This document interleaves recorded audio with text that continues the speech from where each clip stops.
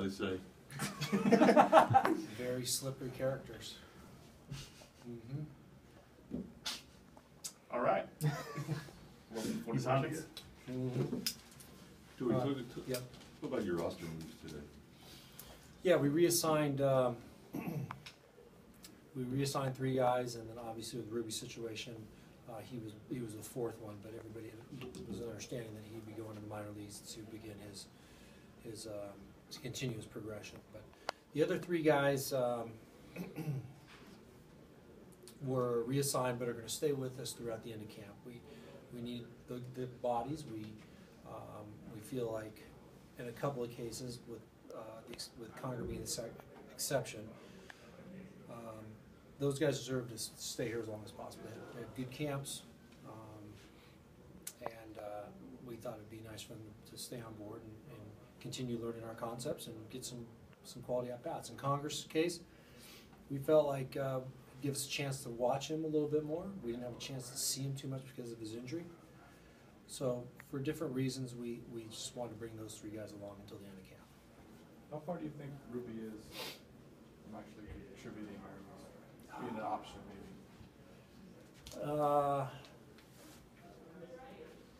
Well, from what I saw in his bullpen today, he looked very powerful, very strong, and looked like he's progressing quickly in the right direction.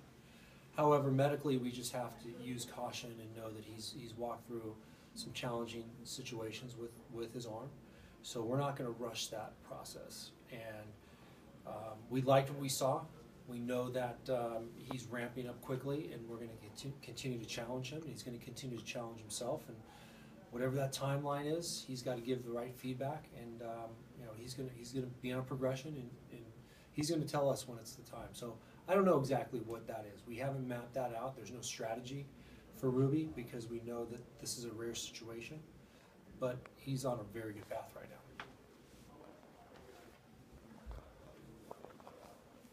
From a mental standpoint, how do you handle some of these decisions or some of these conversations that you've already had to make some, but as it gets closer to the end, they become, I imagine, more difficult? And how do you prepare yourself to do that?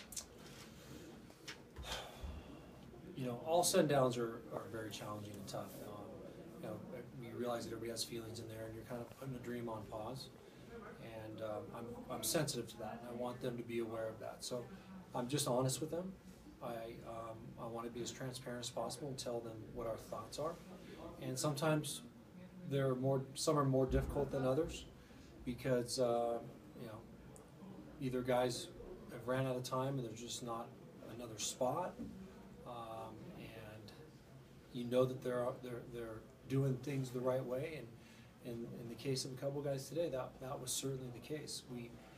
We thought Chris Negron and Raymond Fuentes were right on the edge of making this team, but it was a decision that was tough on this group, on this front office and the staff, because they played well. So those make the decisions hard. But in summary, I want to be as transparent and as honest as possible, and help them grow, and let them know that they need to get to work and do their job, and not waste time. With Fuentes in the WBC, did you get a good look at him, or was his time compromised because of time in WBC? Well, that was one thing I covered with him. I know that I could tell by the look on his face that he was wondering if that had an impact on our decision, and my answer was no. We watched those games. I know he didn't play in all of them, but we watched, and he had some meaningful at-bats, and he did well. So we counted that. We evaluated what he did in those games, and he had a chance to do something very, very special. And if you ask anybody, I'm sure that they would like to represent their country on the level that he did. So he should be proud of that. I expressed that to him. But we saw what we needed to see out of Raymond. It's just right now, at this point in time, we were going in another direction. It doesn't mean the end of the road for these guys. And I want to, I expressed hope for them and let them know that they made such a strong impact on everybody in this organization that if they do their job, they're going to perform and get back up here. Do you think you'll expect to see Blanco in the game tomorrow?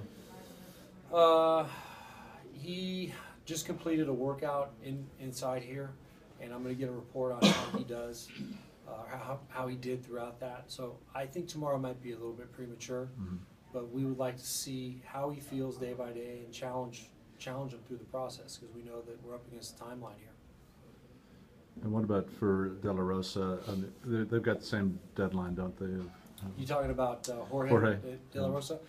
You know, I'm not aware of the timelines. Okay. I'm not dialed into what the language is on their contract. What I do know is that we're going to continue to evaluate performances, and we're getting close. You can see that the numbers are winding down, and you know where the competition still exists, and we want to see that for as long as possible. So the evaluation to me is the most important thing at this point in time, not necessarily the deadlines. And can you give a sense of what you've seen from De La Rosa? So Yeah, far? I've seen him repeating his delivery with some aggressive stuff. He's pitched back-to-back days. He's pitched in, he's been 1+ through an outing. So I think he's answered all of the questions that we had internally here, and is deserved to stay through this point of spring training and have that strong consideration to make the team. You said you're not aware of the deadlines? All the deadlines, I don't. That doesn't play into my evaluation. I would think you want to know like when you have to make a decision by. Make Well, sure you get.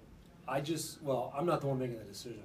What I do is give the input to the front office, and they make the decision on the team. So they're probably aware of the deadlines more than I am, and they know when those decisions have to be made. So yeah, that doesn't impact me one way or another in my evaluation. I can only do one thing, and that's just give my input. Have you mapped out who's gonna start when the season starts? Those starters. Well, I'll give you guys that info on Thursday. I'll give you the whole rundown on the 5. So we haven't quite got to that point yet. You've told some of those guys though, haven't you? I've told the guys all the way through the exhibition games, and I've mentioned to Zach that he's got the opening day start. So that's as far as I've gone with most of the guys. Last week you said you wanted to have your team together when you go to Chase, but does an injury like Blanco's, does that alter that timeline at all, or are you still set on that? Yeah, I think injuries will always have an impact on any moment. So we might ride it out a little bit with that situation. So I know that he's being evaluated and worked on very aggressively in the training room, and we love what he was doing all the way up to the point where he was injured. So yeah, things will change equations for the most part, but Mike and I have made the decision and not have it be such a chaotic time for those 2 games at Chase Field. We want to have I asked to have the team in place so we can kind of maneuver and manipulate the team the way that we're going to do it for the rest of the year. So we're going to be really close by that timeline. Is there a scenario where Gregor could open on the Major League Disabled list? I don't know that right now. I don't know. So then what is the pitching situation at Chase, if you already told those guys? It is going to be Walker, and then who's game 2? Walker and Ray. And then is Corbin doing something here on Wednesday? Yes, he is. Yeah, he's going to throw a game here on Wednesday to some minor leaguers. Correct. D-backs minor leaguers or another? What did we decide on that? It was on Wednesday. I think he's pitching at The 1 Angels? o'clock. So yeah, I don't think he's facing. I think it's the Angels up 1 o'clock. Yeah. So that's what the game plan is. So we're staying right in rhythm, right in line. You guys figure it out from there.